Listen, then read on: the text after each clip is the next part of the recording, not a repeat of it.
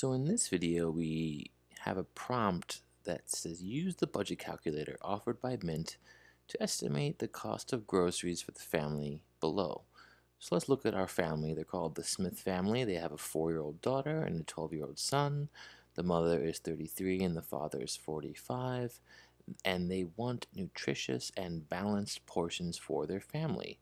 Here is the link to the calculator. Scroll down a bit. Okay, let's go there. Click on this. Okay, so we have a whole article here about groceries, and if we scroll down, here is the grocery budget calculator. So let's start. How many people are in your household? Well, the Smith family, there are 4. And what do we know about the people? The first person is between 4 and 8. And how many meals does this person eat out each week? None. We're not counting that here. Are they meatless or gluten-free? No, we don't have that information. The second person is 12. Are there any dietary needs? No. Then we have a 33-year-old. That's 19 through 50. And then another 45-year-old, which is in the same range. Then we scroll down. Now there are a bunch of options right here.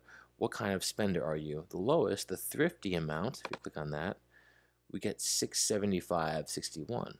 But if we click the information button, it says this is the USDA's estimated food budget for families that receive food assistance like WIC or SNAP. So that they're calling thrifty, that is the minimum amount on the scale here, and that's the amount that's given out in federal programs, 675.61. We are going to go up the scale. Let's see what this says. Cost conscious, that jumps up to 8 over 885. Let's see what that says. This is an ideal budget for nutritious meals if you're looking to save a little extra cash with leftovers and coupons. Okay. It says here, this is the standard for affordable, nutritious, and balanced portions for most families. That's moderate, 1,090, and then generous, 1,333. So you can see the range goes from 675 to 1,333. It's quite an amazing range.